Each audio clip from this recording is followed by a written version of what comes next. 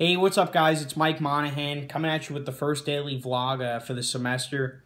Today I'm going to talk about something I'm passionate about, and for me, that's finance. I grew up with CNBC on in the mornings during an unprecedented market growth, basically from around like 2002 to 2008.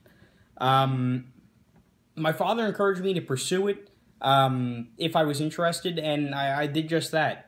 I started trading stocks when I was 12, and I really loved it. When I'm researching my next trade or just trying to find an exit point for my current one, I fully consumed in it. It's one of the few times I kind of feel at peace with what I'm doing with my time. I was fortunate and knew by the time I was around 14 or 15 that I knew it was what I wanted to do with my life.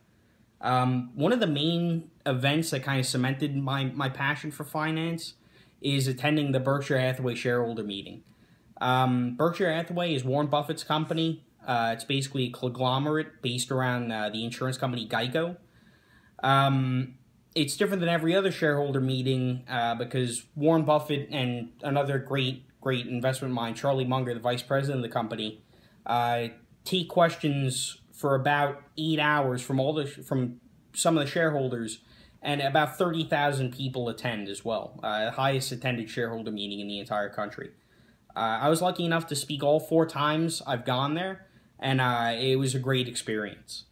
I'm currently at Malloy, majoring in finance and pursuing a job at an investment bank in Wall Street. And the best part about that is it's relatively lucrative and you can make a great career out of it.